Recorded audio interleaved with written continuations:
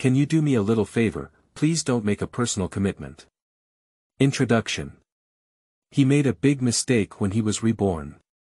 A post.95s actually returned to 1985 and became a dropout youth in Huxiang. Living in a poor and unfamiliar era, he lived happily in the countryside of the lake area.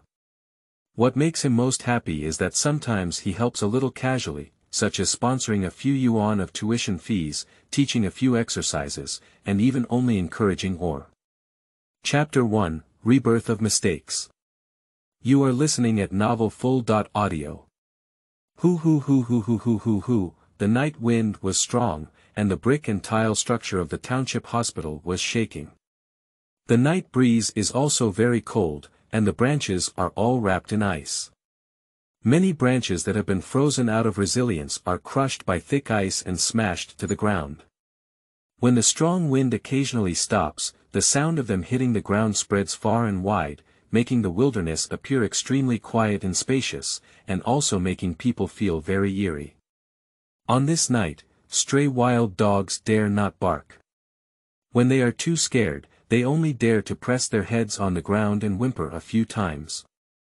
He lay calmly on the hospital bed, with no fear in his eyes. With the dim yellow light emitted by the incandescent lamp hanging in the middle of the roof, he quietly looked at the iron frame of the iron-framed glass window, at the piece of paper stuck to the edge of the iron frame, and watched it tremble in the cold wind passing through the cracks of the iron frame. Staring at the paper for a long time, until his eyes were tired, he moved his gaze away and quietly turned his head, silently surveying the ward. The ward is very old, and the lime wall has turned yellow. Several places have fallen off, revealing a reddish earth brick wall.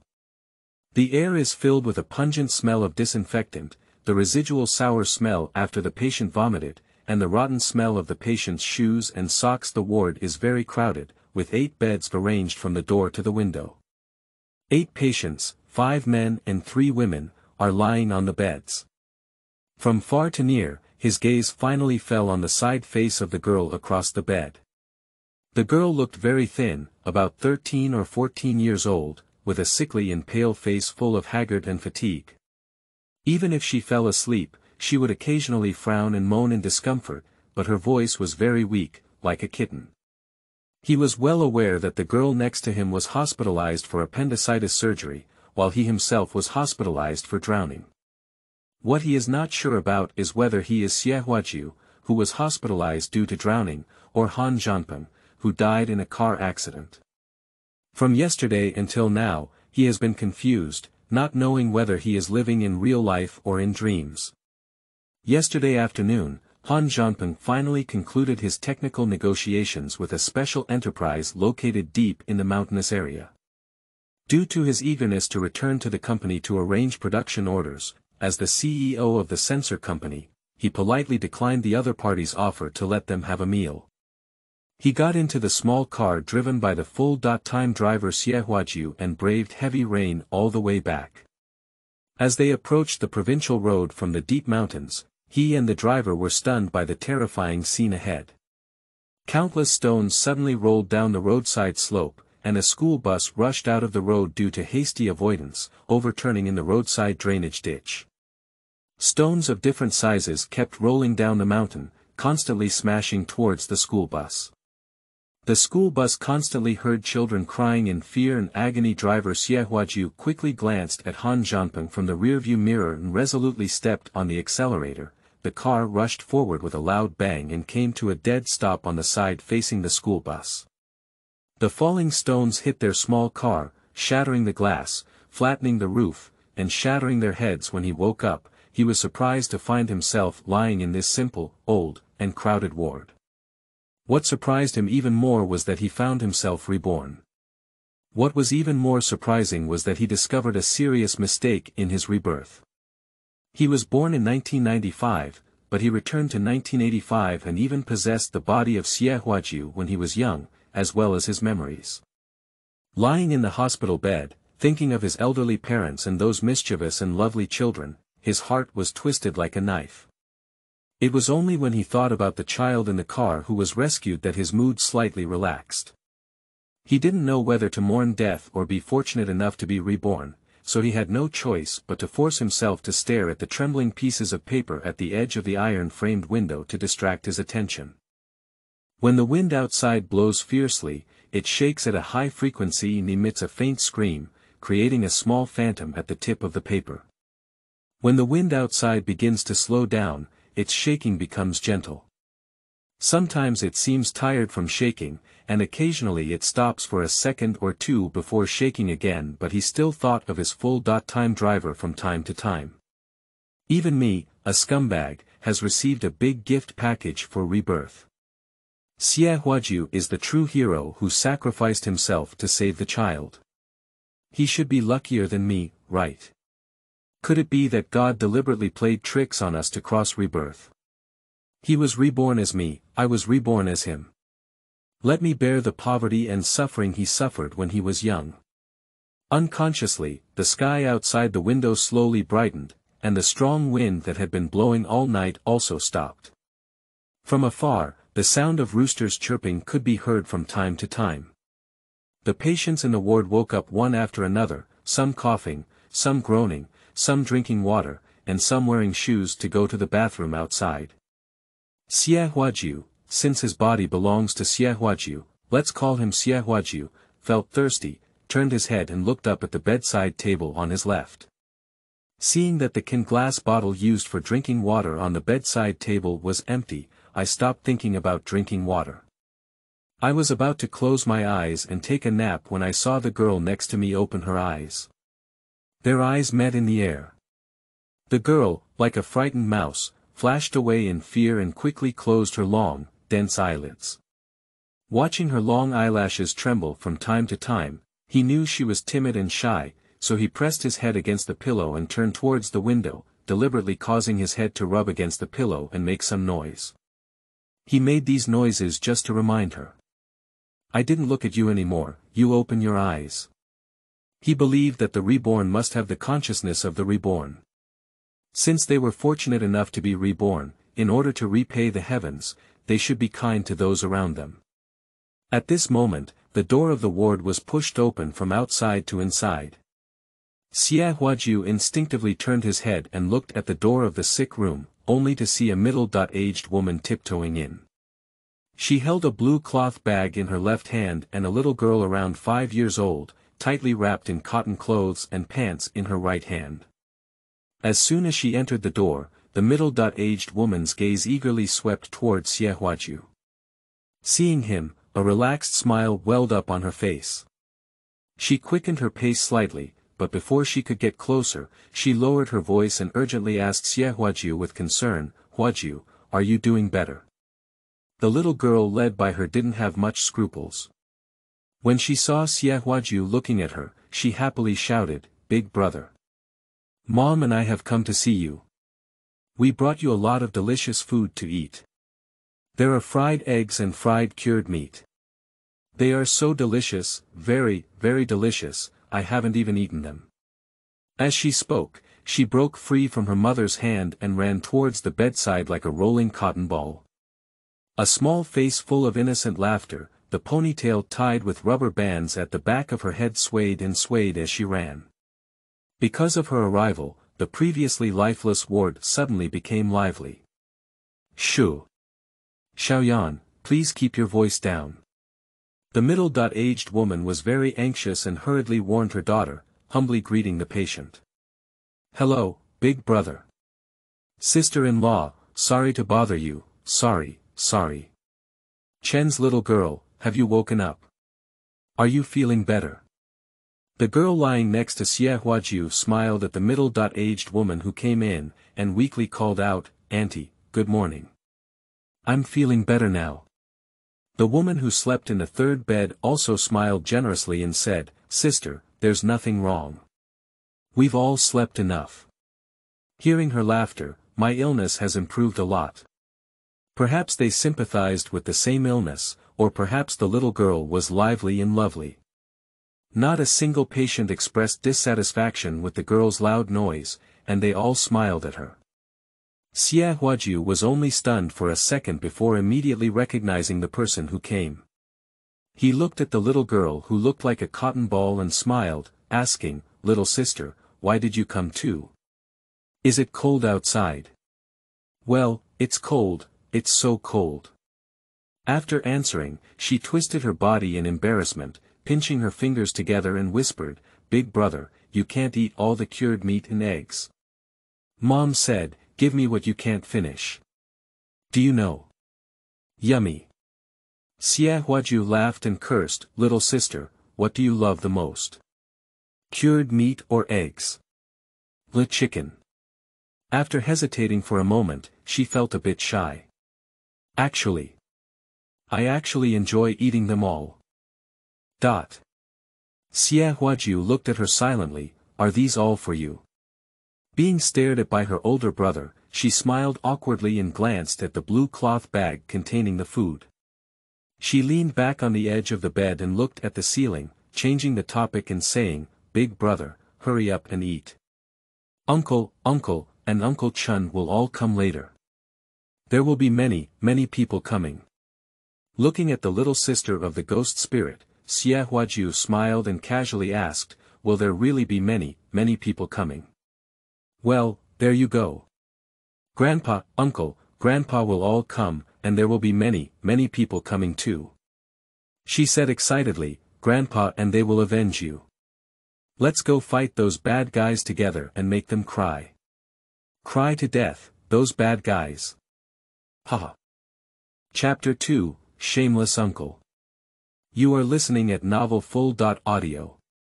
Xie Huaju's heart twitched as he looked at the middle-aged woman who was opening her cloth bag and taking out dishes. He asked, "Are we going to fight at the Yuan family today?" He instinctively wanted to call out, "Mom," but he stopped talking. The memories from his past life, Han Zhanpeng, made it difficult for him to shout out, and he felt a bit estranged from the middle-aged woman in front of him. Xie's mother Lu Bing didn't notice these things. She shook her head, sighed, and said melancholically, "It's your uncle. Your uncle said we should discuss today. After discussing, we can call back tomorrow. He said that when your father comes back, he will take the lead and settle accounts with the Yuan family together. Will it be illegal for so many people to fight?" He has a strong legal concept from his past life, and the memories of Xie Huaju in this life also tell him who the Yuan family is. He couldn't help but say, "The Yuan family is not a soft persimmon." Xie's mother looked melancholic and said, "Hey, as long as you don't kill anyone, it should be okay. You wipe your face first. I'll go get you some hot water." Xie Huaju mechanically took the wet towel from her bag and wiped his face absent-mindedly. He didn't watch Xie's mother leave with a hot water bottle, nor did he talk to the younger sister. Instead, he tried to recall his past life with Xie Huaju and whether he and Xie Huaju had discussed the fight between the Xie and Yuan families. In his past life, Han Zhanpeng, as the boss, had a good conversation with Xie Huaju, a cheerful and full-time veteran driver. Sometimes when sitting in a car for a long time and getting tired, the two of them casually chat about things in the car, such as current events, sports, and sometimes also talk about things happening around them, or talk about certain things in their respective homes. Quickly, Xie Huaju remembered that in his previous life, Xie Huaju had talked to him about the armed conflict between the Xie Yuan family, and had talked more than once. The reason is simple. Not only was this mechanical fight caused by Xie Huaju almost drowning. And this fight has turned the Xie family from prosperity to decline. The Xie family has also changed from being respected by others to being despised by neighbors. According to Xie Huaju in his previous life, from his grandfather to Xie Huaju for 3 generations, the Xie family had many brothers, each of whom was tall and powerful. In addition, his grandfather had long served as a brigade cadre, and even though he has now stepped down, the Xie family has a good reputation among the villagers. The initiator of this mechanical fight is called Xie Jianjun, who is Xie Huaju's uncle. He has been nurtured by his parents and siblings since childhood. Although everyone is very poor in this era, his family never lacks food and clothing. He does nothing but play every day. Over time, he developed a tendency to be lazy, and to be picky about trivial matters. As he grew up, he also became addicted to gambling. Although the Xie family has a reputation, they still put in a lot of effort to find a girl to marry Xie Jianjun, a scoundrel, and start a family. They had hoped that after Xie Jianjun got married, he could restrain himself under the constraints of his wife and become a husband and father like ordinary men.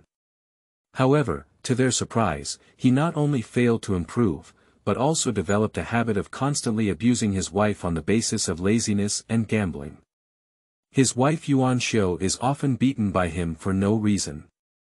Just the day before yesterday, Xie Jianjun lost over 100 yuan gambling at the gambling table and even asked his wife if he wanted to eat or drink when he got home. Yuan Xiu was so angry when she learned that he had lost so much money.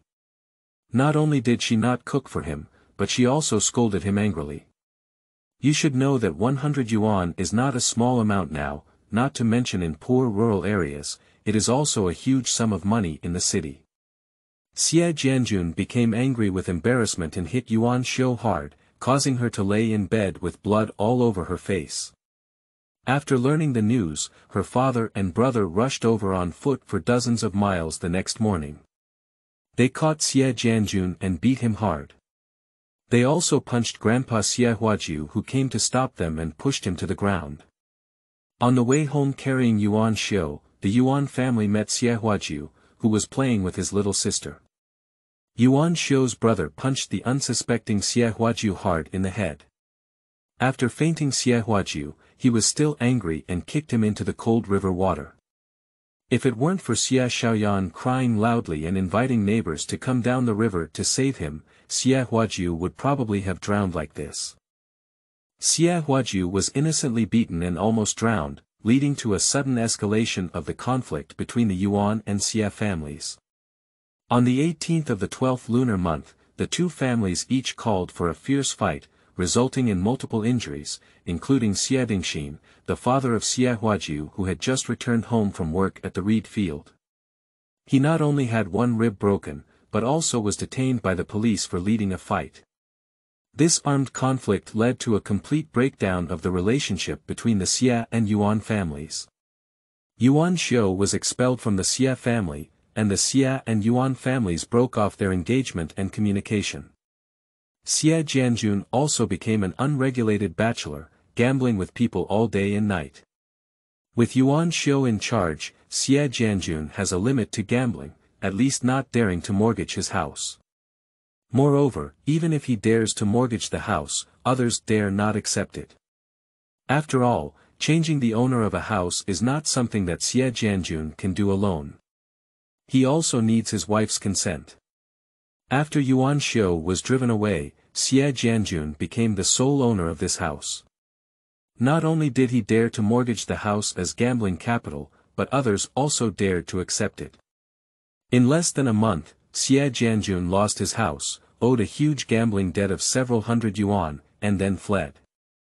He escaped, and Xie Huajiu's father was only released. Xie Huajiu's uncle was also warned by the police, so that the Xie family lost their backbone and lacked deterrence in front of gamblers and creditors. Creditors are reckless and constantly come to ask for money. They also move furniture, catch and kill chickens and ducks, and dismantle the purlins on the roof. Grandma, who has always been respected by her neighbors and relatives, became angry and died in bed for less than a year. Grandpa also passed away soon with resentment. Fortunately, the old couple left early, otherwise they would have suffered even greater humiliation. Xie Jianjun wandered around and became a thug despised by everyone in the county. At first, he only dared to steal small things, but later his courage grew stronger and he eventually developed into armed robbery and forced humiliation of women. He was caught with a lot of sins and soon was sentenced by the court. A just bullet took his life and ended his shameless life. Xie Huajiu, who lived in his past life, has always been haunted by this fight. When it comes to family matters, he often mentions it to Han Zhanpeng. The reborn Xie Huajiu knew that he had to stop the fight, otherwise he, his family, and even the entire Xie family would live very hard. After a moment of contemplation, Xiaohuaju asked the little sister, can you help big brother? Upon hearing that his brother wanted to help him, Xia Xiaoyan was very excited. With her big watery eyes open, she excitedly asked, Big brother, what do you want me to do? Yes. Yes. I can definitely do it well. Xia Huaju said, wait for grandpa and uncle to come over, you help me lie together. Ah, do you want me to lie?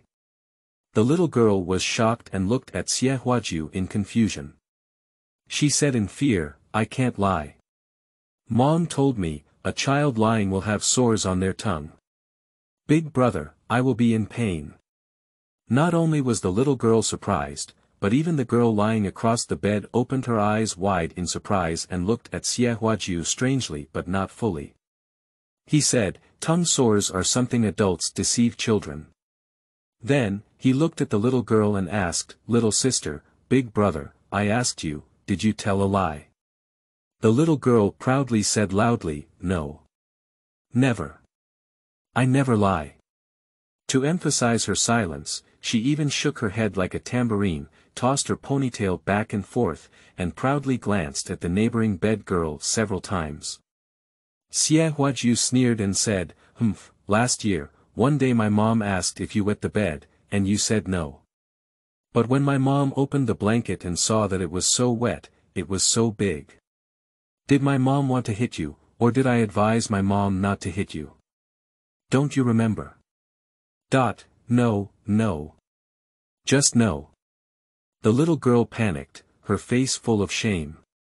She pinched her fingers together and looked at the lying girl with embarrassment, her voice like a mosquito and fly. That was when I was a child. When children used to wet the bed, they were not shy.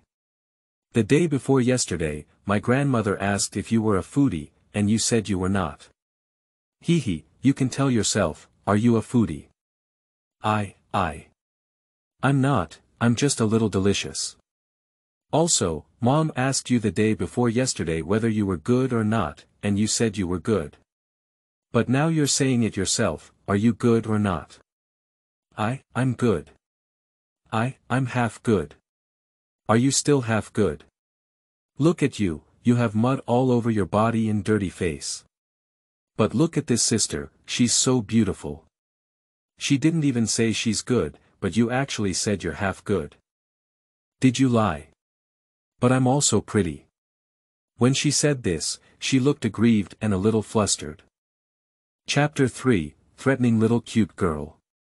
You are listening at Novel Full.audio. Xia Huaju was amused by the simple and lovely little girl. But he quickly stopped laughing and said seriously, Little sister, I tell you, if you lie casually, it's not good and you should be scolded by your mother. But if lying is for the good of everyone and to make your parents happy, sometimes we can still tell some lies. Can I lie for the sake of my parents' good? The little girl didn't believe in this cause and effect, and was even more worried about the consequences of lying. She stared at him and asked, Big brother, if I told a lie, will my tongue develop sores? Of course not. As long as it's for the good of parents, telling a little lie will definitely be fine. Xia Huaju looked serious and deceived, dragging the girl next to her into the water. Don't believe it, you can ask this beautiful little sister. The little girl looked at the girl lying in the hospital bed with embarrassment, but was a bit hesitant to ask this unfamiliar sister. The girl next to her gave Xia Huaju a white glance, unsure of what to say for a moment, but just smiled and looked at her little sister. Xia Huaju fooled again and said, Little sister, if you lie to them as I said, I'll give you all the preserved meat and eggs in this bowl. The little girl suddenly lifted her head and her eyes lit up. Really? Big brother, did you wet the bed? Okay, I'll tell Mom later that you didn't wet the bed. Xia Huaju couldn't help but laugh and cry. He glared at the little girl and pulled his face, saying, It's not about wetting the bed. Later, I'll tell my grandfather and his team that I wasn't beaten yesterday and rolled into the river myself. You follow me and say, you saw me kick a stone while walking, fall down, and roll into the river with a rumbling sound. The little girl looked at him strangely and said seriously, but I saw Uncle Yuan hit your head before you fell. He even kicked you. Xie Huajiu first showed his authority by saying, do you listen to Big Brother? If you don't listen, I'll eat all the cured meat and eggs. I won't leave any. After that, he reasoned, do you know that lying for me is really for the good of my dad, for the good of my mom? Little sister, don't you want my dad and mom to be happy?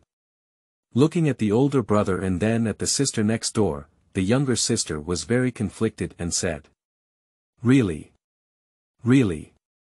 Of course it's true. And, if you listen to me, I still have sugar for you to eat. He said, propping himself up, reaching out to open the drawer, taking out a paper-wrapped candy from inside, lifting it and shaking it. Say, do you want to eat candy? I want to. The little girl was surprised, her surprised gaze fixed on the swaying candy, and the saliva flowing from her mouth hung down like silver thread. However, she didn't notice it herself, but said seriously, Big Brother, I am willing. Willing to lie. Candy's combat power is too strong, it makes the little girl surrender in one go. This is my good little sister. Come on, here you are. I slapped the paper candy in my little sister's hand again. Seeing her happy expression, I couldn't help but think of my daughter from a previous life. My heart couldn't help but ache, and I said, eat quickly. Big Brother will give you another one. As he spoke, his hand reached out to the drawer of the bedside table again. The little girl was so happy that she didn't even have time to peel the sugar paper, so she stuffed the sugar into her mouth and reached out her empty little palm. These. At this moment, the girl on the opposite hospital bed whispered, these candies are mine.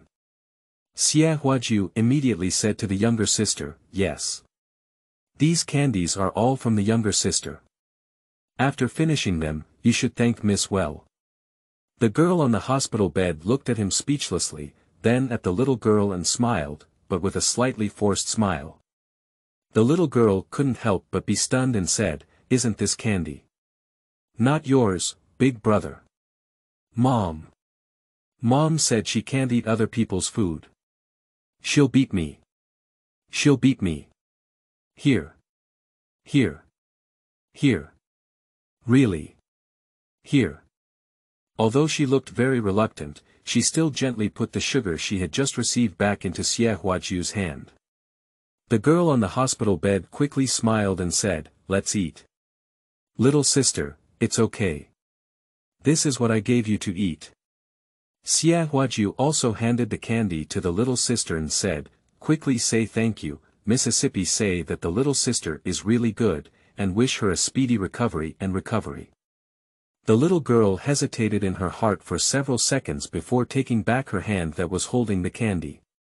She took the candy from her mouth with her left hand and said to the little girl on the hospital bed, thank you, sister. Wishing you all the best. Sister, you won't be sick tomorrow.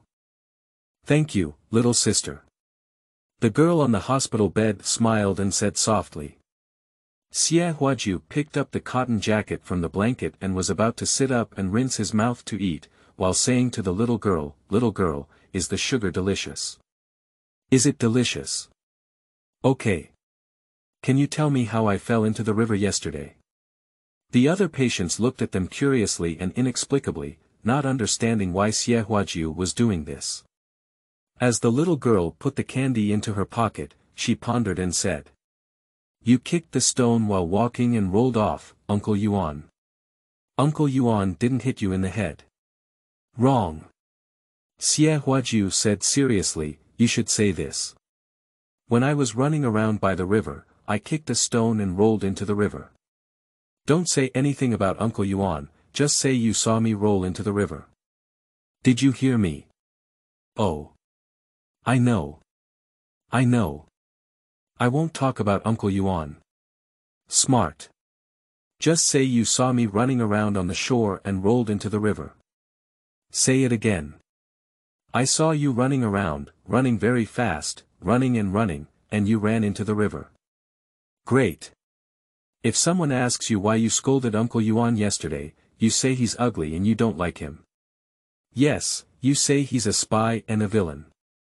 After finally finishing his confession, Xie Huaju didn't have much confidence in his younger sister's ability to lie. Moreover, he was not sure how much these lies had an impact on preventing the fight. Angry adults may not necessarily seek the opinions of their two children. Lying can only be said to be a preparation for chatting, but if he wants to truly stop the upcoming armed conflict, he will have to think of another way. He reached out and took the saliva-soaked paper candy from the little girl's hand.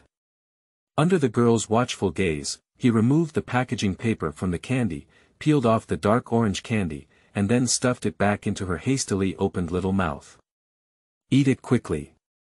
There was no need for him to remind her. The little girl, who had become happy again, quickly started chewing and turned her head to look at the door with caution. Her little hand also covered her mouth, and she had already put another piece of paper candy into her pocket. When Xie's mother returned with a hot water bottle, the little girl had already swallowed the sugar in her mouth, her face full of satisfaction and happiness. Xie Huaju took the water handed over by Xie's mother and rinsed his mouth. He wiped his face again with a damp towel that had been reheated.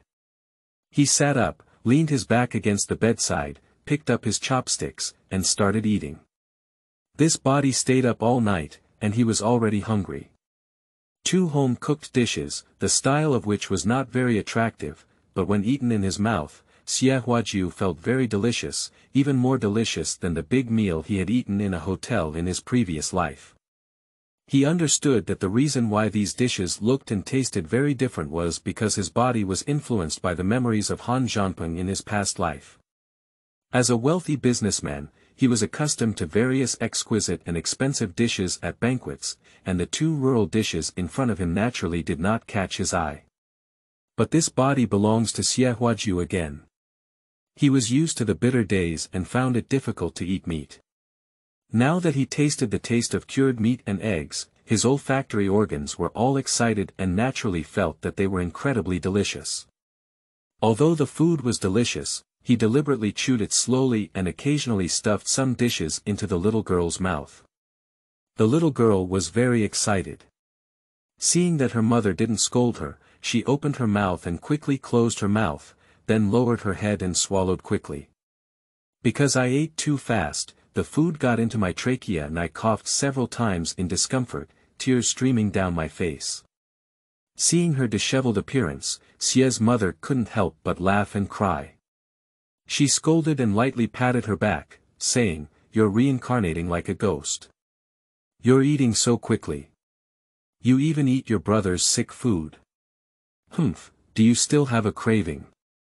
Be careful not to choke you to death." Looking at the little girl in front of him with a greedy expression, Xie Huaju couldn't help but feel heartbroken as he remembered the look of disgust on his children's faces when they ate in their past lives. He suppressed his appetite and stuffed a fried egg into her mouth. Although the mother never stopped her, the little girl sensible walked to the end of the bed after eating a few slices of meat and fried eggs, no longer sharing food with the big brother. At most, she secretly glanced at her and then turned her head to look in the other direction. Out of sight, she became less greedy. The fragrance of the vegetable wafted into her nose, but her saliva still flowed out uncontrollably, causing her to constantly wipe the corners of her mouth with her sleeves. Chapter 4, She's So Awesome. You are listening at novelfull.audio. When her gaze met the gaze of her older brother and sister, the younger sister felt very embarrassed and ashamed of her own greed. At this moment, relatives of other patients also brought food one after another. Patients may be assisted to use the restroom, assisted in wiping their faces and hands, or simply washed. Some people ask patients about their condition and physical feelings, some talk about feeding pigs or chickens and ducks at home, some talk about interesting stories about their neighbors, and some talk about their experiences on the way to the hospital. 2 doctors have also come to check the bed. They may inquire about the patient's condition, supervise their medication, or remind their family members to pay. The mother of the girl surnamed Chen from the neighboring bed also arrived. As soon as she entered the door, she humbly greeted the people around her, saying, "Hello, doctor. Hello big brother. Sister-in-law, are you feeling better? Standing between two hospital beds, the two mothers politely greeted each other and exchanged greetings about each other's child's condition. Chen's mother is about the same age as Xie's mother, and their expressions are equally haggard. However, the Chen family is clearly poorer than the Xie family. Although the clothes on Chen's mother's body are clean and without patches, years of washing have made them lose the original color of the fabric. The food she brought was also extremely simple, with only a little pickled vegetables and some stir-fried cabbage on top of a bowl of rice. Seeing these, Xie Huajiu couldn't help but feel ashamed of her behavior. Dare you, those cheap paper-wrapped candies are her only tonic after surgery. Chen's mother slowly fed the girl with a ceramic spoon, whispering while feeding the food. The girl's surname Chen can eat less food after the surgery, but she cannot sit up temporarily and can only rely on others for feeding. Faced with her mother's constant nagging, the girl's surname Chen remained silent and responded with brief tone words such as, At first, Xie Huajiu didn't pay attention to what they said, but after listening a few words by chance, he couldn't help but be stunned. Chen's mother spoke in a helpless and sorrowful tone. Your cousin came back from work out of town last night. He said he couldn't find your father. My family already owes him 60 yuan, and this time he lent me 10 yuan. You see, it's not mom. If I borrow money to pay your tuition fees, then your younger siblings' tuition fees for next semester won't be available for borrowing. After all, you still attended a high school, but your younger siblings only attended junior high school. As a mother, I can't just let you read and let them stop studying, can I? They're too young, what can they do when they come home? They can only stay at home and play. Chen's mother hesitated for a moment and then said, I've heard that girls understand early on. When they were young, they were good at studying, but when they grew up, they couldn't. Boys understand later. When they understand, those who used to be poor at reading will quickly improve and catch up with girls. Although your grades are good now, they may not necessarily be able to get into college. You see, do you understand what mom means? Seeing her daughter shed tears, Chen's mother felt guilty and insecure. Don't cry, crying is not good for your health. It's all because mom has no ability. If mom has the ability, why wouldn't she send you to school? You see, your father hasn't heard from me for over 2 years, and I can't hold on anymore. You need to help me. Hey, if your father comes home, it would be great. Bodhisattva blesses him not to have any trouble. Chen Yusi looked at her mother helplessly and said softly, Mom, I can stop studying. But I promised the teacher that I would pay off the tuition fees owed for this semester before the holiday. This was advanced by the teacher with her own money. Chen's mother sighed with shame and said, Hey, when the pigs are sold in the market next spring, I'll pay back the money I owe your teacher. You see, my mother really can't borrow money. Others say my family is a bottomless pit and borrowing money is impossible to repay. They also say that your father may have died outside. I owe Dr. Zhang a lot of money for medicine during my August illness. You see. Her surname is Chen. Her name is Chen Yusi. A world-class scientist in the aerospace field. Xie Huajiu was stunned, as if he had been hit by a huge thunderbolt, and immediately remembered something related to Chen Yusi in front of him. Once he went out by car and encountered traffic jam on the highway. He and driver Xie Huajiu were sitting in the car, watching the live broadcast of the launch of the Mars probe on national television through the onboard computer. After the successful launch, TV reporters interviewed several scientists who had made outstanding contributions to the aerospace industry, including a middle-aged woman. The text on the screen shows that this middle-aged woman is the chief scientist of the National Mars Exploration Program. Seeing her, driver Xie Huajiu blurted out, You see. Why is she so capable? At that time, Han Zhanpeng was even more incredulous than him. When he heard his full-time driver affectionately refer to the female scientist on TV, he couldn't help but ask, Lao Xie, are you familiar with her? Why haven't I heard you mention it? She's a world-class scientist. And you haven't even finished middle school. At that time, Xie Huajiu did not answer him, but his face showed an excited and regretful expression, and he hesitated to speak multiple times. Under Han Zhanpeng's questioning, Xie Huajiu finally revealed a past that made him most proud and also saddened him the most. According to Xie Huajiu at the time, he met Chen Yusi at the township hospital where their hometown was located. One was hospitalized due to drowning, and the other was hospitalized due to appendicitis surgery. The two beds are adjacent, separated by a corridor less than 1 meter wide. But his acquaintance with Chen Yusi was not because the hospital bed was very close, but because their Xie family made Chen Yusi embarrassed in public. On the morning of the second day of hospitalization, Xie Huajiu's elders and a large group of relatives and friends crowded into the hospital room, sitting around Xie Huajiu's bed, fiercely discussing how to avenge Xie Huajiu and how to beat the Yuan family to pieces. At that time, Xie Huajiu was young and energetic, lying on the hospital bed constantly encouraging and persuading his family, shouting together with Xie Jianjun to show off to the Yuan family. The other Xie family members also emotionally agreed. They, who are determined to seek revenge, have no concern for the feelings of the patients around them. Little did she know that Chen Yusi, who was lying on the hospital bed, was very uncomfortable and embarrassed at this moment. She had been holding her urine for a whole night, and shortly after the surgery, she couldn't walk to the bathroom and could only use the bedpan to solve the problem. In this era, the conditions of rural hospitals were very rudimentary and the Spring Festival was approaching. In order to celebrate with peace of mind, the hospital persuaded patients who could be discharged to go home. Patients who were seriously ill and difficult to treat were transferred to the town hospital, and the remaining patients were concentrated in one ward regardless of gender.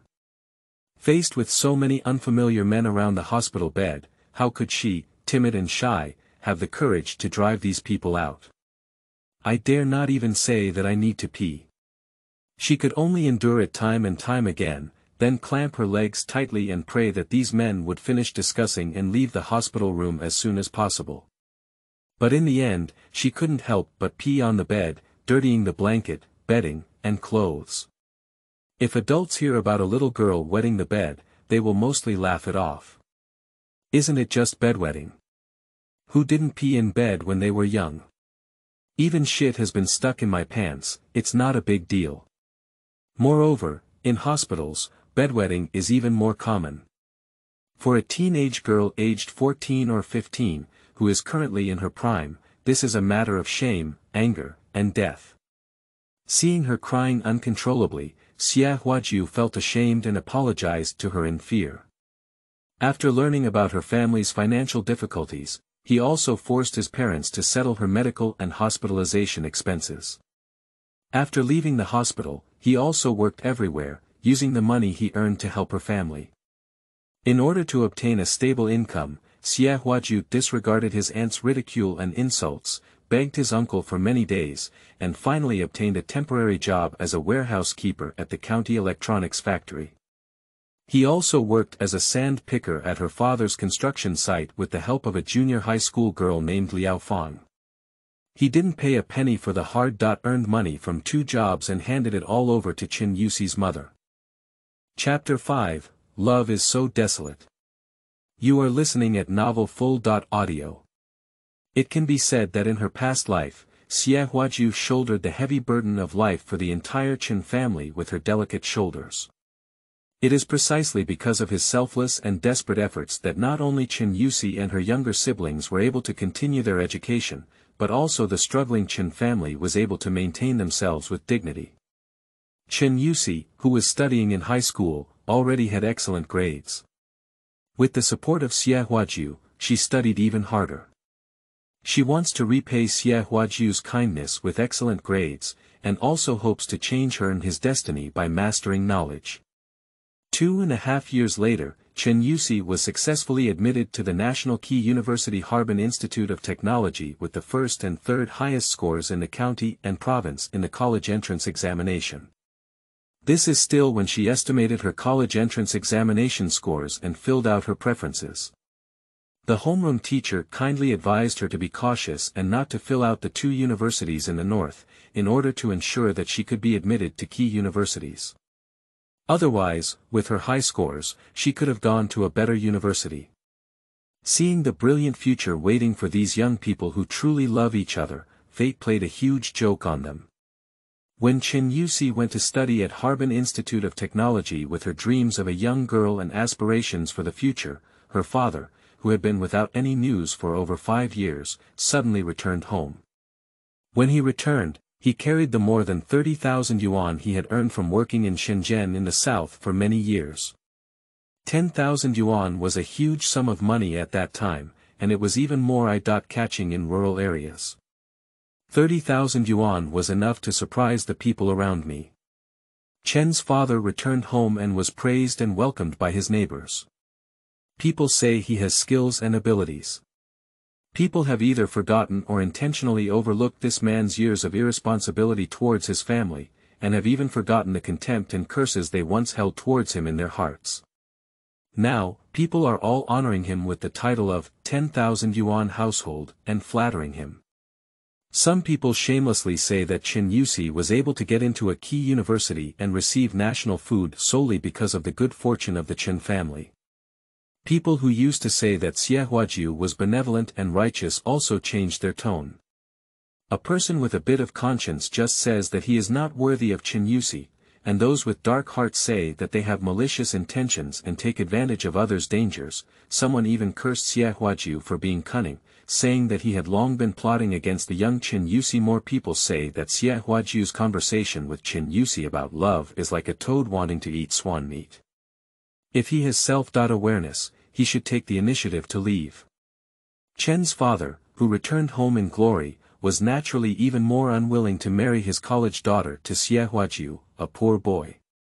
He privately approached Xie Huajiu and offered 2,000 yuan, saying, "Over the years, you have lent me 1,400 yuan and have also done some farm work for my family. Thank you. I have also calculated the wages, about 300 yuan. Now I will give you 2,000 yuan, which is my gratitude to you. As for my daughter, I have already arranged a partner for her. She is the son of my boss in Shenzhen, with a family fortune of 1 million yuan. I don't say that you, a junior high school graduate, are not worthy of my daughter. I just ask you to leave her and stay away from her. This is beneficial for both your family and mine. If you keep pestering her, I won't be polite to you." After listening to Chen's father's words and looking at his expression, Xie Huajiu silently left without taking the 2,000 yuan. In fact, since Chen Yusi was admitted to a key university, Xie Huajiu has been uneasy and even shares the same idea with her neighbors. He is now vastly different from Chen Yusi, and as a small farmer, he is not worthy of Chen Yusi, the proud son of heaven. The tree of adorable love has already taken root in his heart. Can it be said that it can be plucked? What's pulled out are all blood and meat. Although he constantly comforted himself and persuaded himself to accept reality in his heart, he still fell seriously ill. After learning that he was sick, Liao Fang, the female classmate who introduced him to the job of picking sand, disregarded the girl's reserve, suspicion, and rumors, and took the initiative to come to him to persuade, comfort, and pay for his medical treatment. When he recovers from his illness, she also invites him for a walk, a movie, a meal. Finally, on the evening of her birthday, the two of them indulged in eating and drinking at a hotel in the county town. The next morning when he woke up, he found himself lying in the same bed as her, while she snuggled tightly in his arms, her face as peach blossom. The two of them are not closely related. On the white sheets beneath the two of them, a bright red plum blossom bloomed proudly. Liao Fang opened his satisfied yet sleepy eyes and gave him two choices with tenderness and shyness. Either marry her or go to jail. At that time, society had zero tolerance for hooliganism, and even kissing in public could be caught as a criminal. Xie Huaju hugged her tightly and said heavily, "Marry." The wedding of the two was hasty and grand, and the female family paid for the newlyweds to purchase a wedding house, as well as luxurious appliances and furniture at the time.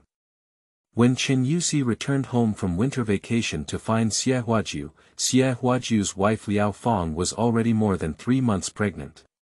She left in tears and returned to college on the same day. It wasn't until her mother passed away 3 years later that she returned home and stayed for a few days. After the funeral, she never returned. From Xie Huaju's account in his past life, Han Zhanpeng also knew that Chen Yuxi had always been unmarried. She devoted herself wholeheartedly to her studies and work, achieving remarkable results for decades, and later making tremendous contributions to China's aerospace industry. In his past life, Han Zhanpeng also met Xie Huaju's wife Liao Fong multiple times. This woman is shrewd, capable, passionate, and takes care of her husband meticulously. Of course, she also received a sincere and honest response from Xie Huaju. Although their family is not very wealthy, the couple has always been harmonious, which makes many wealthy people envious. Except for playing tricks once when obtaining love, everything else, Liao Fong is impeccable in terms of wife, mother, and interpersonal relationships. Thinking of Chen Yuxi's past life, seeing the thin and sickly face of the girl in front of her, watching her eyes filled with tears, silently and mechanically eating breakfast with only pickled vegetables, Xie Huaju's heart suffocated as if being grabbed by someone. He secretly swore in his heart, "I can't let her make a fool of herself. I can't let her continue to be lonely in this life." For almost an instant, he felt that his feelings for her surpassed those of his mother Lu Bing and younger sister Xie Xiaoyan in front of him. This is not surprising, because the mother and younger sister in front of me are only Xie Huaju's mother and younger sister, and have nothing to do with Han Zhanpeng in his previous life. Han Zhanpeng had never seen them in his previous life. He had a familial relationship with them just because he had memories of Xie Huaju in his mind. And in his previous life, Han Zhanpeng knew about Chen Yuxi, and he admired her and sympathized with her.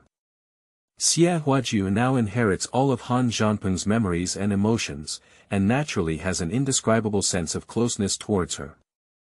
Moreover, Chen Yuxi in front of him was about the same size as his daughter from a previous life, and a hint of fatherly love inexplicably surged in his heart. Yu reading www.yuukangshu.net. He just wants to take good care of this poor girl and let her grow up safely. At this moment, the younger sister Xie Xiaoyan naively asked Chen's mother, "Aunt Chen, there is no meat or eggs in sister's dishes. Is sister's illness very small?" A few people were all stunned. Chen's mother felt a bit embarrassed and didn't know how to say it properly. Xie's mother, Lu Bing, was also a bit embarrassed, so she lightly patted her daughter on the back of the head and pretended to be angry, saying, "Do you think they are all as delicious as your older brother? You're all so stubborn. This older sister is sensible, and even if she gets seriously ill and has surgery, she can't bear to eat well." She smiled at Chen's mother and said, "Half-grown boy, eat me down.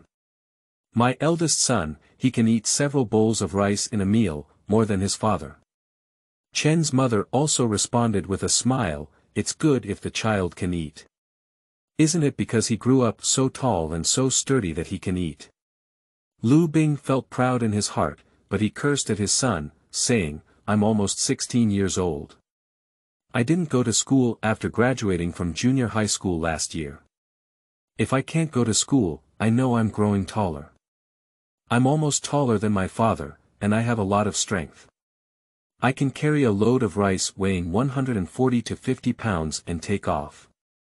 Upon hearing Xie's mother praise her son, Chen carefully looked at Xie Huaju and smiled. "He's not yet 16 years old. He's really tall. He's not lacking in height and strength, but he will be the backbone of the family in the future. Isn't it because we rural people need strength and good health? There will definitely be many beautiful girls who like him. What's the use of having great strength? I don't know what kind of lover I can find in the future." Lu Bing was very Versailles, and then tentatively said, "If I could find a girl like your daughter who is both knowledgeable and filial, then our ancestral tomb of the Xie family would be filled with smoke. Upon hearing Lu Bing talk about herself, Chen Yusi couldn't help but shyly turn her head, afraid to touch her gaze. Chapter 6, For her, anyone can offend her. You are listening at Novel Full. Audio. Chapter 5 Eating. Xie Huaju was eliminating a large bowl of food and didn't pay attention to his mother Lu Bing's words, nor did he pay attention to her gaze. But when Chen's mother's gaze turned to him and he responded with a kind smile, he noticed the eagerness in her eyes. His heart couldn't help but thump. No, right. Isn't this the mother-in-law's gaze at her hairy-footed son-in-law? I just saw your daughter as my daughter, but you saw me as your son-in-law. Isn't this a mess? Chen's mother turned her head to look at Lu Bing with satisfaction and said, Your son is only 15 years old. He happens to be 1 year older than my daughter. He is so sensible, tall, and strong. He is really a good young man. Sister-in-law of the Xie family, our Yusi is quick to do things, and we are all leaders inside and outside, and we know it hurts. Mom. Chen Yusi, who had a thin and shy face, couldn't help but shout to stop her from continuing to promote herself so impatiently. Chen's mother could only silence, but still smiled and looked at Xie Huaju, then at Lu Bing. Lu Bing was delighted in his heart and immediately smiled and said, Miss Chen, I can tell that your girl is really good. My Huaju is also a good young man. He can grow vegetables and pigs at home, and farm and harvest outside. He can handle all kinds of farm work. The two middle-aged women had a great tendency to hit it off. One was attracted to Xie Huaju's tall and strong physique, who was a skilled farm worker. Becoming a son-in-law could help her alleviate the burden. A person who admires Chen Yusi's filial piety and intelligence, is an insider in household management, virtuous and capable, and has a prosperous family business. Did they have eye contact like this in their past lives? Seeing the excited expressions of the two middle-aged women, Xie Huaju believed that Xie Huaju and Chen Yusi in their past lives must have developed a liking for each other due to the matchmaking between their mothers. Otherwise, Xie Huaju from his past life would not be so willing to help the Chen family. He even suspected that Xie Huaju, who had incited his relatives to attack the Yuan family in his past life, might be trying to show his manly spirit in front of Chen Yusi, demonstrating his bravery and fearlessness. As teenagers, impulsiveness and immaturity are innate. But now Xie Huaju just wants to take care of his daughter like he does, to carry his own fatherly love and alleviate his pain of missing his children in the past, without wanting to fall in love with her. He quickly said, Mom, I'm still young, so is she. She still has 2.5 years to attend high school.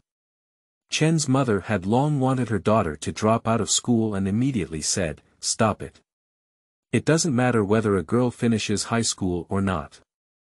Lu Bing glared at his son and said, Are you almost 16 years old and still young? When Yusi finishes high school, 2 years later, you too will happen to. Obviously hearing Xie Huaju's refusal, Chen Yusi, who was strong, disregarded her shyness and said to her mother, Mom. I just want to help you with things at home. Don't say that. At this moment, there was a commotion outside the ward, and a large group of men stormed in, interrupting the pleasantries in the ward. Xie Huaju quickly recognized that these people were all relatives and relatives of his own family in this lifetime. Led by Uncle Xie Dingchao and Uncle Xie Jianjun, followed by Grandpa, as well as several uncles, and cousins, as well as Uncle's two son-in-law and nearby relatives. Seeing so many men coming in, the other patients and family members in the ward were both surprised and disgusted, but when faced with this group of tall and aggressive men, no one dared to say anything. As soon as Uncle Xie Jianjun entered the door, he proudly shouted, Huaju, are you feeling better? Look, Uncle, I've brought all my relatives with me. As soon as your father arrives, we'll start discussing. We'll go over early tomorrow morning and we'll definitely be able to beat up the Yuan family of Goeri and avenge you. Grandpa remained calm and approached before squeezing out a smile. He asked with concern, Hua Ju, are you okay? Xie Huaju extended his legs out of the hospital bed, put on his shoes, and said, Grandpa, I have recovered from my illness long ago and am preparing to be discharged. Xie Jianjun was taken aback and exclaimed in shock, No. You can't be discharged. Even if it's okay, you have to lie here for me. Xie Huaju looked at him contemptuously and asked, am I still lying down when I'm good? This is a hospital, how much does it cost to lie down for a day? You pay. His words not only stunned Xie Jianjun, but also others. Mother Lu Bing quickly scolded and said, Huaju, how did you talk to your uncle? He is your elder. Elders. Elders need to look like elders. Xie Huaju said angrily, placing his rice bowl heavily on the bedside table. He stood up while putting on his shoes and said, Mom, my illness has already improved. Why do you still lie down? It's so uncomfortable to lie down. Grandpa, Uncle, let's go out and talk, don't disturb other patients' rest. As he spoke, he instinctively turned his head to look at the girl Chen Yusi. Sure enough, he saw an anxious and shy expression on her face. Xie Jianjun was anxious and quickly reached out to stop. No way. Absolutely not. You must lie down. Don't worry, we will get the money for your hospitalization from the Yuan family. There's no reason why they won't lose money if they hit someone. Xie Huaju forcefully pushed Xie Jianjun aside and walked out, saying, Yesterday I rolled into the river myself, and it has nothing to do with the Yuan family. You asked them for money, it's blackmail. It's a scammer. You don't want face, I still want face. Xie Huaju had no favorable impression or familial affection towards Xie Jianjun, who was shot for sexually assaulting women in his previous life. Xie Jianjun rushed to Xie Huaju with a few steps and angrily said, You fart. Who wouldn't know that you were beaten into the river by the Yuan family? Xie Huaju pushed Xie Jianjun fiercely and said, Am I not even clearer than you? Did you see me beaten by the Yuan family with your own eyes? With his push, Xie Jianjun stumbled and almost fell. I don't know why, but both Xie Huaju's uncle and father inherited his grandfather's burly body. He is tall and powerful, with a height of around 1.8 meters, making him stand out among the crowd in the local countryside. On the contrary, Xie Jianjun, who has been eating spicy food and doing nothing since childhood, is average in appearance, less than 1.7 meters tall, just like ordinary men around him. Seeing Xie Jianjun almost fall, the others were stunned. They all don't understand why Xie Huaju, who is usually polite to others, treats his elders like this today. Chen's mother, who was watching from the sidelines, also looked at him with a surprised gaze, feeling that she had mistaken someone before. Despite everyone's surprise, Xie Huaju pushed them aside and walked to the door. He turned around and shouted, Grandpa, let's go out. There are patients inside and we need to rest. Xie Jianjun, please don't shout in the hospital room. It's very unethical to disturb patients' rest. Grandpa and his relatives listened and had no choice but to follow out, with a flirtatious expression on their faces and resentment towards Xie Huaju in their hearts. Yu reading www.yuukangshu.net. Seeing the expressions on their faces, Xie Huaju couldn't help but sneer repeatedly in his heart. I just don't treat you as family, what's wrong? In his heart, none of the relatives of the Xie family here are as important as the little girl lying in the hospital bed. In order to prevent Chen Yusi from making a fool of herself, she offended the Xie family in front of her, and he didn't care at all. Xie Huaju believes that the reason why Xie Jianjun has come to this day is that he is idle, only knows how to eat, drink, and gamble, and constantly engages in domestic violence against Yuan Xiu, which is closely related to his grandfather and uncle in front of him.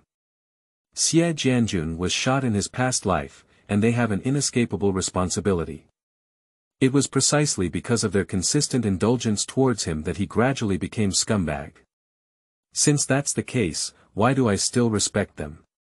Xie Huaju's repeated provocations, calling him by his name, especially when Xie Jianjun, who had just pushed hard and almost fallen, was completely angered. Xie Huaju. How did you little brat talk to me? I'm your own uncle. Do you dare to hit me? Do you want to turn the tables on me? Cursing, he turned his head and angrily shouted to the panicked Lu Bing, second sister. In law, you don't care about this rebellious son in your family. Lu Bing had a guilty expression on his face, wanting to say something but didn't say anything. He just held his little daughter's hand tightly. Xiao Mei Xie Xiaoyan looked frightened and didn't know what to do. She timidly grabbed her mother's hand and kept hiding behind her. Xie Huaju walked out of the hospital room and sneered loudly, "Humph, uncle. He's not worthy of his position. I called him uncle, does he have the face to agree?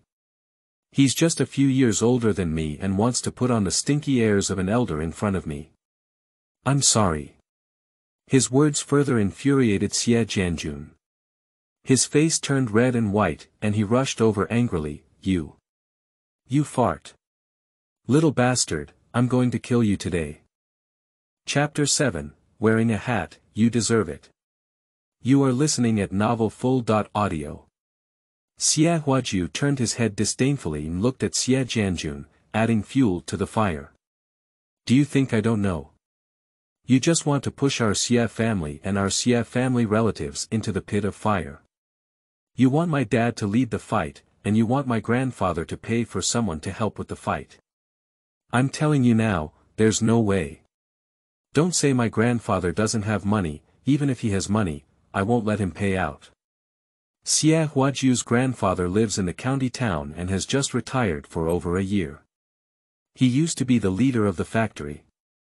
Although retirement wages are not high in this era, for rural people, their retirement pension is a huge sum of money, let alone every month. After years of accumulation, it is definitely a huge sum of money. If we can encourage our grandfather to pay, it will undoubtedly be a huge help in summoning outsiders to join the fight. In film and television works, when watching mechanical fights, what one often sees is an immediate trigger. Two groups of people shouting and colliding with each other, one by one desperately beating each other, never giving up. The audience thought that mechanical fights were both spontaneous and sudden, and they also thought that those who participated in the fight would sacrifice themselves and move forward without hesitation. In fact, most mechanical fights are organized and premeditated. Many martial arts organizers are mostly instigated by people, and they are often grilled on the fire, only taking people to the fight as a last resort. The organizers of mechanical fights often have indescribable pains in their hearts. Not only do they charge forward during fights, but they also retreat backwards when retreating. Before and after, they also have to provide money for the people who participate in the fight to eat and drink, otherwise they will be criticized for lacking courage, loyalty, stinginess, and lack of generosity. Once casualties occur, the people who initiate and lead the armed struggle often lose everything and are sentenced to prison. Only fools like Xie Jianjun who use their own small schemes or those who fear that the world will not be chaotic hope for a fight to occur. Xie Jianjun couldn't help but feel angry when his nephew exposed his inner plan and said, "Are you forcing your child to be ungrateful? We are avenging you, do you know that? They beat you into the river and even called your grandfather a pig with feet and your grandmother a stinky pig. Have you endured being a grandson?" Foot pig and stinky pig are both local slang, referring to the sows of breeding boars and piglets, respectively.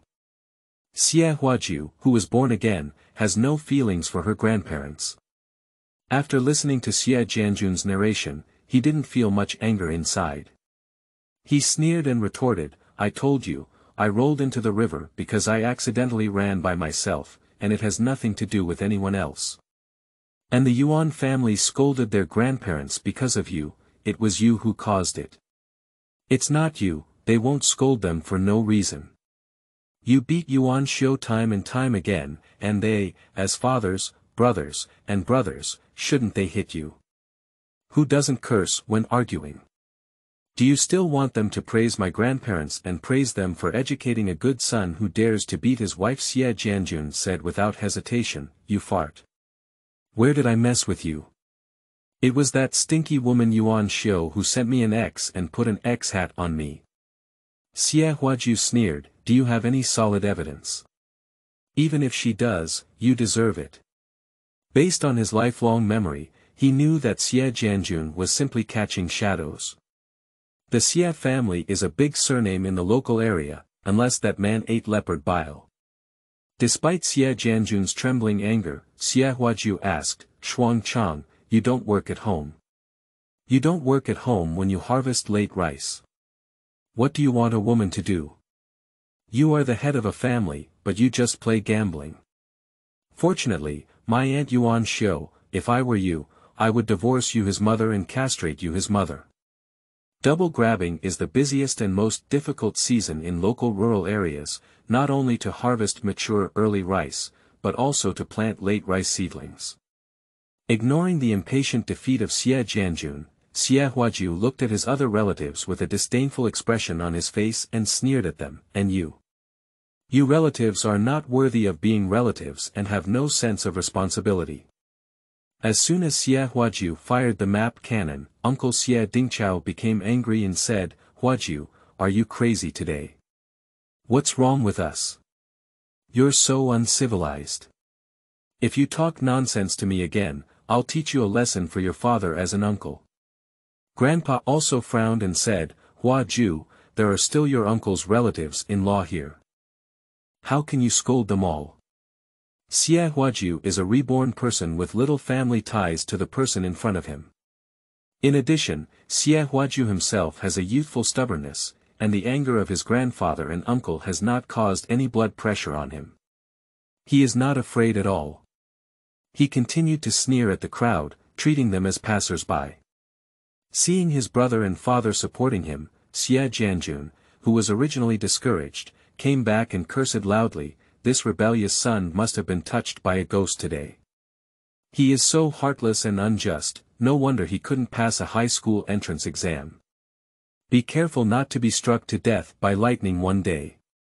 Xie Huaju sarcastically said, Humph. Are you still not convinced? I ask you, during the busy farming season, when you saw other men helping Yuan Xiu pick grains, harvest crops, and plant seedlings, did you say no at that time? Why didn't you stop it? Why didn't you go up and help Yuan Xiu? Did you help her with the heavy work in the field? He looked at everyone with disdain and sneered, now that farming is idle and you're bored, let's start saying that she shouldn't do this or that. If any of you could have helped her with farm work at that time, or if you could have forced Xie Jianjun, the lazy guy, to go home and make him do what a housekeeper should do, would Yuan Xiu still ask other men to help her?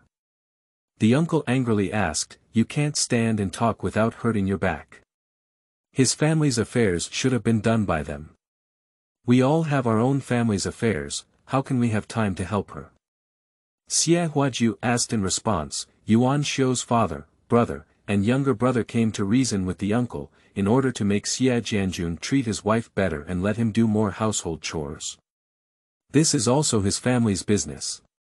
Why do you step out and take care of it now?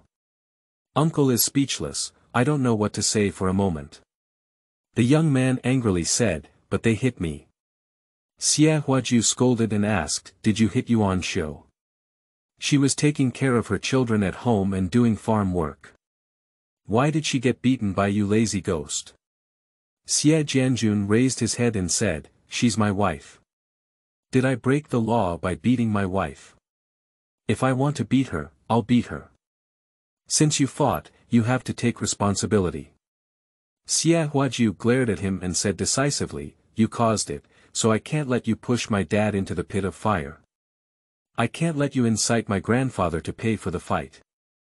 Didn't they hit you? You're their son and grandson. If they don't show up, who will show up? You. You little bastard is cowardly. You don't deserve to be the seed of our Xie family.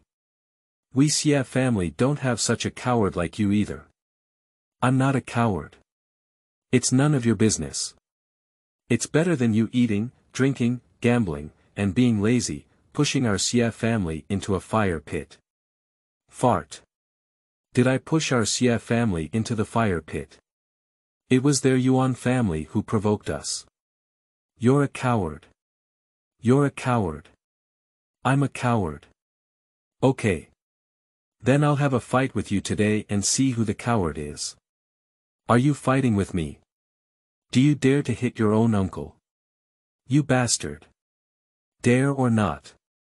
If you dare, go ahead. Didn't you say I'm sick yet? Can't you even beat a patient? Okay. Okay. I'll slap you on the face for your dad today and teach you how to respect your elders. Speaking, Xie Jianjun rushed forward and slapped Xie Huajiu. Xie Huajiu did not retreat but instead turned up, leaning his body to one side.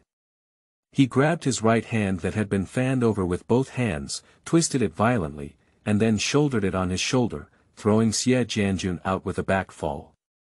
Dong! Ouch ouch! You little brat, you disobey me. I must kill you. Ouch ouch! Xie Jianjun climbed up and charged toward Xie Huajiu, punching and kicking each other. The families of the patients and doctors who heard the commotion trembled with fear when they saw this behind the scenes. Quickly, Xie Huajiu was beaten with blood by Xie Jianjun, and soon he was knocked down to the ground. Chapter 8, The plot was successful. You are listening at novelfull.audio. At the beginning, Xie Huajiu was able to fall his uncle Xie Jianjun to the ground completely through surprise attacks. When Xie Jianjun was furious and rushed forward with all his might, he could not defeat him. Although he is stronger than his peers and slightly taller than Xie Jianjun, he choked on water yesterday and his body did not recover. In addition, he stayed up all night last night and was very tired. A 15-year-old child naturally cannot beat this 30-year-old man. Moreover, Xie Huajiu dared not really make a killing move, and dared not use deadly techniques such as teasing the yin lock, roaring, and gouging eyes when fighting each other. After all, the opponent is his uncle. It's okay if he loses, but if he wins, it becomes a true rebellion and will be criticized in the future. Of course, the most important reason is that he wants to sell to everyone. He believed that as long as he was beaten badly enough, Xie Jianjun would lose the support of his family. Relatives will begin to sympathize with him when he is young, even if he looks a bit rebellious. In addition, Xie Huajiu believed that Xie Jianjun dared not really make a heavy move. There was a grandfather watching beside him, who loved his grandson very much. Before Grandpa could even take action to protect his short stature, Mother Lu Bing became anxious. Seeing her son bleeding, she cried and rushed forward, pushing Xie Jianjun away and throwing herself onto Xie Huajiu. Don't hit him. Don't hit him. Woo-woo. He's your own nephew. Dad. Are you so stubborn? Can you just bear to watch your grandson be killed by his uncle? Woo-woo. Xiao Mei Xie Xiaoyan tightly grabbed her mother's clothes and cried loudly, Mom. Wow. You guys are bad guys. Big brother ran into the water by himself, not Uncle Yuan. Wow. Everyone was taken aback, their questioning gaze fixed on Xie Jianjun. Xie Jianjun was furious and glared at Xie Xiaoyan, shouting, You're talking nonsense. It was clearly that person surnamed Yuan who drove your brother into the river. No. Xie Xiaoyan shouted loudly, tears streaming down his big eyes. It was Big Brother who rolled down on his own. Upon hearing her shout, the aura of Grandpa, Uncle, and others was overwhelming, and the previously righteous expressions disappeared. Uncles-in-laws and son-in-law looked at each other in confusion. Xie Huajiu fell into the river by himself, how could we have any reason to hit someone? Xie Huajiu fell into the river only witnessed by the Yuan family and Xie Huajiu siblings. Now they all say that it was not the Yuan family who fought, and no matter how much Xie Jianjun emphasized, no one believes him. Children may lie, but they will never take the initiative to tell lies that make them feel wronged. Everyone knows this truth. But how did they know that Xie Huaju was a reborn old man, cunning, who had already bribed his inexperienced little sister with candy? And Xie Xiaoyan's crying and shouting were not entirely due to what Xie Huaju taught, but more because she hated Xie Jianjun extremely. No matter what this uncle is saying now, she will go against him at this moment. For Xie Xiaoyan, sometimes he says he rolled into the river, sometimes he says he ran into the river himself, and no one has the heart to investigate. Xie Jianjun saw everyone doubting him and was angry and anxious. He wished he could rush forward and tear Xie Huaju apart. Xie Huaju was tightly guarded by his mother Lu Bing, and no matter how angry he was, he could not take action. Seeing Xie Jianjun's angry and helpless expression, Xie Huaju felt secretly happy. In order to gain more sympathy, Xie Huaju quietly touched his face with his hand, causing his nose to bleed all over his face. Watching his daughter-in-law and granddaughter cry uncontrollably, and seeing their eldest son and other relatives lose their fighting spirit, Grandpa glanced at his youngest son in disappointment, let out a long sigh, waved his hand helplessly, and said with a gloomy expression, let's go, let's all go, don't fight." Seeing the situation developing as expected, Xie Huaju was very pleased and proud of his small layout.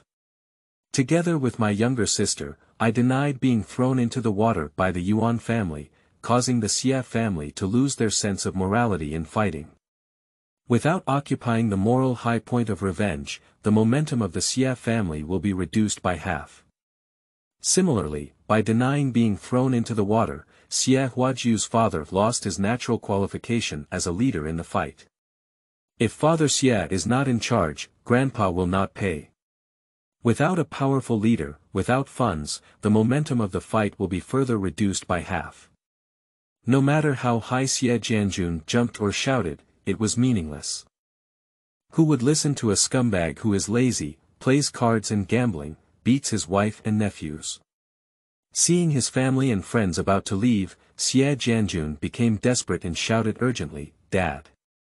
Are we just letting the Yuan family go like this?" Grandpa stopped his step and coldly glanced at his anxious little son before looking at his grandson who was slowly getting up. Seeing the hard-to-conceal joy and bloodstains on his grandson's face, he felt very complex in his heart. Although he knew that he, along with other family and relatives, had been teased by this kid, he didn't say anything. Seeing his father's silence, anxious Xie Jianjun turned his gaze to Xie Dingchao, the uncle of Xie Huaju, and said, "Big brother, we can't just break up like this, can we? Do we still have the prestige of the Xie family when we talk about it? Will we not be laughed at by others in the local area in the future? Everyone will say that our Xie family has no seeds." Xie Dingchao avoided his gaze and said dejectedly, "Jokes. You have long been a joke for our Xie family. You are lazy and play cards and gamble, who doesn't laugh at us? Well, that's good. If you want to laugh, let others laugh at you this time. You don't have a wife, no one has been beaten by you, and no one else wants to see your jokes anymore." He regretted that Xie Jianjun had lost face in front of his in-laws and son-in-law, and his speaking attitude naturally did not improve much. Seeing no one supporting him, Xie Jianjun felt heartbroken and glared angrily at Xie Huaju. Xie Huaju's heart was filled with joy, how could he care about his gaze? Seeing his angry yet helpless appearance, he was actually very happy. Not going to the fight, except for Xie Jianjun, everyone else breathed a sigh of relief. Especially the uncle's son-in-law and in-laws exchanged a glance, their eyes filled with contented smiles. They avoided Xie Jianjun's pleading gaze and walked towards the staircase. They didn't want to participate in the fight in their hearts for a long time, but only came to please their in-laws and for the sake of a smooth marriage. The bitter meat scheme succeeded, but Xie Huaju did not show too much arrogance. With a glimmer of light in his eyes, he saw his grandfather looking at him and walked over. He politely and calmly said to him, "Thank you, Grandpa. You are still wise." Grandpa looked at his grandson and said, "Child, it's not Grandpa who is wise, it's you who can distinguish between importance and importance more than adults. Our Xie family really wants to fight for face for your uncle, this bastard. We will lose more face in the future. Are you okay? Xie Huajiu shook his head and said, it's okay, it's all skin injuries. It's okay, it's okay. Grandpa turned around and shouted at Xie Jianjun, who was unwilling to leave. Do you want to leave? You're already 30 years old, and not a teenager understands. Next time I see you hitting your wife again, I'll have to interrupt your hand. What's wrong with beating his wife? Who doesn't beat his wife? Xie Jianjun muttered, limping down the stairs. Seeing Xie Jianjun leave, Lu Bing, the mother, finally felt relieved. She wiped the blood from her son's lips with her sleeve and said with heartache, Huajiu, go back, lie down, I'll go call a doctor. Mom, it's okay, it doesn't hurt, Xie Huajiu smiled and whispered, I just pretended. As he spoke, he bent down and held Xie Xiaoyan, who was still crying, in his arms. He said, don't cry, little sister, don't cry. Thank you, big brother, today. Our father doesn't need to hit anyone anymore. Wait until big brother buys you candy to eat. Don't cry, okay? Okay. Xie Xiaoyan gently touched the bloodstain on his face and asked with a crying voice, Big brother, do you feel any pain? Uncle is a bad person, and we will never pay attention to him again. Well, if he wants to come to our house, we'll hit him. Xie Huajiu also raised his fist, pinched it tightly, and shook it vigorously. The author is a pink newcomer who fights alone, begging for the support of all the big brothers and beautiful women. Thank you. Chapter 9, Forcing Chen's Mother to Collect Money. You are listening at novelfull.audio. Lu Bing looked at him in a daze, not expecting his son to be so generous. Xie Huajiu put Xie Xiaoyan down and whispered again, Mom, go take a look at Chen Yusi on the bed next to us and see if she has gone to the bathroom yet. She has had an operation and cannot leave, so she can only go to bed to solve the problem. Can you help her pull up the screen? I'll go to the bathroom first. The mother looked at her son in surprise and instinctively responded, feeling strange that her son was still concerned about such a small matter at this moment. She looked at her son's back with a little unease for a while, and only then did she lead her daughter into the hospital room after her son finished using the restroom. There is a movable screen in the ward, which can be used by patients to block their gaze in one direction while urinating or changing clothes in bed. Xie Huajiu came out of the toilet and saw Chen Yusi's mother coming over. She carefully held a white bedpan in her hand. Seeing the bedpan, Xie Huajiu felt relieved and said, Chen Yusi didn't make a fool of herself.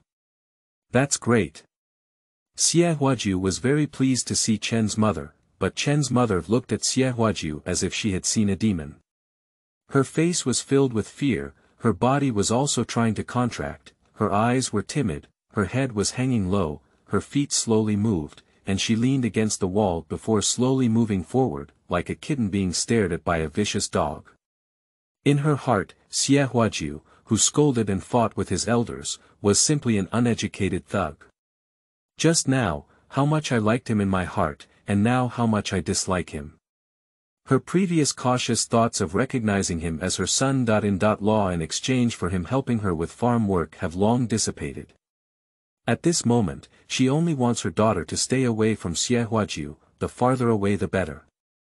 Seeing her frightened expression, Xie Huajiu knew that the slightest bit of her eye connection with him had already disappeared, and couldn't help but feel amused.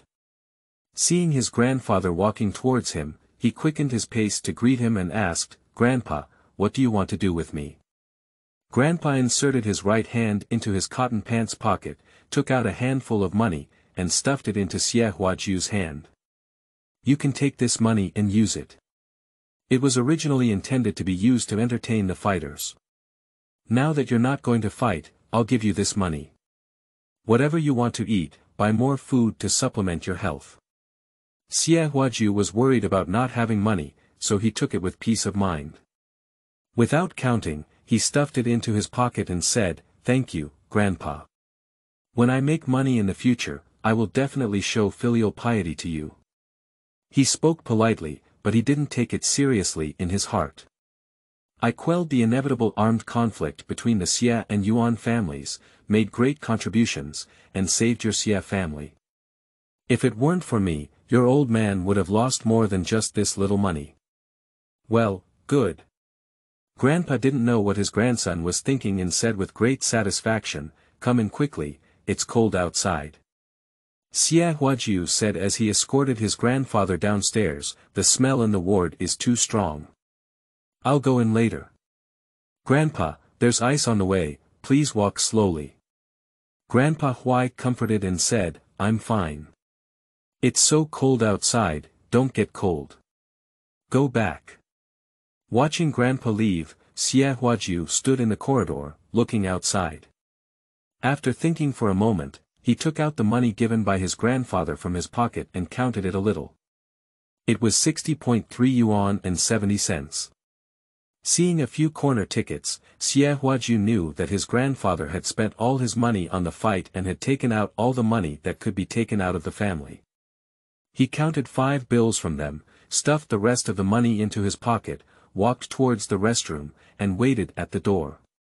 In no time, Chen's mother walked out with a clean bedpan in hand. Seeing Xie Huajiu walking towards her, she was so scared that she took 2 steps back and almost threw away the toilet in her right hand. Xie Huajiu took a step forward, grabbed her empty left hand, stuffed 5 banknotes into her hand, and said fiercely, "This 50 yuan is for me to treat and study for Yusi. If you don't let Yusi study, I'll beat you to death. Do you hear me?" Chen's mother stared blankly, taking the money in fear and numbness. Xie Huajiu angrily said, "I'm asking you. Speak up." Chen's mother was so frightened that her whole body trembled. Instinctively, she stuffed the money back into his mouth and panicked, saying, "I don't want. I don't want." 50 yuan is not a small amount, even adults dare not give it freely, let alone Xie Huajiu, who is still a child. Xie Huajiu knew it would be like this, so he deliberately gave her a fierce glare and rudely pushed away her hand, saying, "Just take it. Don't make me angry and beat you. Humph, I will give you money again in the future, but you can't tell anyone else, have you heard me?" Chen's mother's legs were weak with fear, and the hand that took the money was neither extended nor retracted. Her lips kept shaking. Xie Huajiu gave her another push and angrily said, "Are you deaf? If you don't say it again, I'll really beat you up." Chen's mother's body stumbled for a moment, and her mouth responded haphazardly, "Oh. Oh."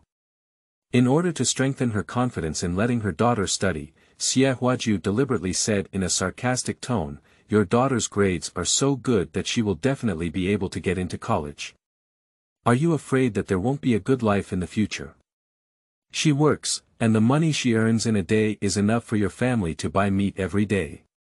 If you want her to not study, it's not like losing a gold mine. Are you stupid or not? You don't even want good days for the whole family. For the sake of ease in front of you, you can't even bear 2.5 years. How could there be such a foolish mother like you in the world?" He sternly asked, "Who told you that a girl with good grades can't even get into college? Do you believe what others say? I tell you, only when Chen Yusi from your family gets into college and makes a living, will your life improve. Do you understand why?" After listening to his sarcastic words, Chen's mother thought of the possibility that her daughter might eat national food. She felt both embarrassed and ashamed, saying, I will let her read, I will. Thank you. Thank you." Xie Huajiu said rudely, "Don't give me false thanks. If you hope your son and daughter can live a good life in the future, you have to endure for another 2.5 years. To be honest, if your daughter gets into college, the university will provide her with subsidies. Not only does your family not need to pay for her education, but she can also send money to her family. Chen Yusi is a sensible child who may become a tutor in college. Tutoring is teaching other people's children to read, and then she can earn money. She is very smart, and she can also do other things to earn money in college. If the money is sent back, can you read for your son? I've said so much, do you understand? Don't stare at those few acres of rice fields in your home all day long, you can't see for a long time. Chen's mother hurriedly responded, oh. I understand. I understand. Xie Huaju deliberately snorted coldly and said discontentedly, don't go in. He deliberately didn't wash off the blood stains on his face, and after Chen's mother entered, he walked into the ward with a carefree pace. Lying on the hospital bed, he waved his hand to his mother and said, Mom, you guys go back. These damn relatives are all bothering me to death. Mom, I'm going to have preserved meat and stir-fried pickled vegetables for lunch. That thing tastes good. Xie's mother Lu Bing was a bit confused, feeling that Xie Huaju in front of her was speaking too rudely, not at all like her familiar son. She suppressed the urge to slap him and said in a low, dissatisfied voice, now that the pickled vegetables haven't grown into balls yet, they can't be bought on the street, only pickled vegetable leaves. Chapter 10, Bone Powder Lotus Root Soup. You are listening at novelfull.audio. That's it. Xie Huaju instructed casually, then you can buy some lake lotus roots in town and go home. After the white lotus roots are fried and cooked, they are crispy and delicious. Otherwise, why not buy 2 more sections of powdered lotus roots, buy a few cheap bones, and stew a can of powdered lotus root soup. Drinking bone powder lotus root soup is beneficial for restoring the body and is very nourishing. There are 2 types of lotus roots in rural areas here. A type of lake lotus root called white lotus root has 9 holes, and its skin and meat are very tender. It is sweet and crispy when eaten raw, without any residue, and tastes no less than fruit. It also has an excellent cold or stir-fried taste, but when stewed and eaten, its taste is average. Another type of lake lotus root has 11 holes, and the skin and meat have a slightly grayish color. It tastes bad when eaten raw and has residue. But when stewed with bones, the taste is excellent, fragrant and glutinous. So, farmers generally refer to this type of lotus root as powder lotus root. Xie Huaju didn't seem to notice the change in expression on his mother Lu Bing's face, let alone the moment she straightened her right palm and prepared to slap someone. Instead, he turned to look at Chen Yusi and said playfully, oh, Chen's little girl, you're really beautiful. After saying that, without waiting for other people to respond, he pulled up the quilt and covered his body. Sleep. Sleep. Who makes a loud noise in his mother's name, who's his mother's son of a bitch? The ward was completely silent. Chen Yusi's eyes turned red with embarrassment and anger, and she cursed the hooligans in her heart. Chen's mother seemed foolish, holding 5 banknotes tightly in her hand, unsure of what to do. Xie's mother Lu Bing raised her palm and saw that her son had covered his whole body with a blanket. She reluctantly put down her palm, but felt embarrassed by her son's generous words and actions. She smiled bitterly at the crowd and apologized in a low voice, I'm sorry, my child is not sensible yet. Please be more responsible and forgive him. Thank you. When his gaze fell on Chen's mother's face, Xie's mother apologetically said, Sister-in-law of the Chen family, I'm sorry. He's really not like this on weekdays. He's both sensible and polite. Today may be, hey. Chen's mother quickly whispered, it's okay. Aren't all children like this? Before she could finish speaking, Xie Huaju coughed hard a few times, interrupting her words with a clear warning tone in her cough. Chen's mother trembled for a moment, tightly closed her mouth, and looked at Lu Bing in confusion. In her heart, Xie Huaju was simply a demon, completely unrelated to what Lu Bing called being sensible and polite. Lu Bing clearly heard the warning in his son's cough and felt embarrassed again. He also had the idea of beating his son hard again. Thinking of his illness and the beating she had just received, she let out a sigh in her heart, gritted her teeth, and held back tightly. She looked apologetically at Chen's mother and nodded apologetically at the shy and angry Chen Yusi, holding her little daughter's hand and carrying a cloth bag containing dishes, as if fleeing from the hospital room. Xie Xiaoyan is too young to understand why her mother is so embarrassed. She only remembered what her elder brother had said about the bone lotus root soup in her heart. She hurriedly walked away with her mother, guessing in her heart, is the bone lotus root soup delicious? My elder brother said he wants it, so it must be delicious. Can I also have a little bit? Not long after Xie's mother Lu Bing and younger sister Xie Xiaoyan went out, Xie Huaju let out a uniform and subtle snoring sound. He's not pretending to be asleep, he's actually asleep. He originally wanted to recall the communication between Xie Huaju and him in his past life, hoping to obtain some useful information from it. Although he had talked to Xie Huaju many times in his past life, Xie Huaju did not say much about his own family. He mostly talked about things that had a significant impact or were particularly interesting and sad, such as his uncle's affairs, which he intentionally or unintentionally mentioned. In total, there were only about 10 things. It shouldn't be difficult to recall now, it just takes some time. But because he didn't sleep all night and had another fight just now, he was very tired and quickly fell asleep. This sleep didn't wake up until noon, and it was still called out by the mother who brought the food.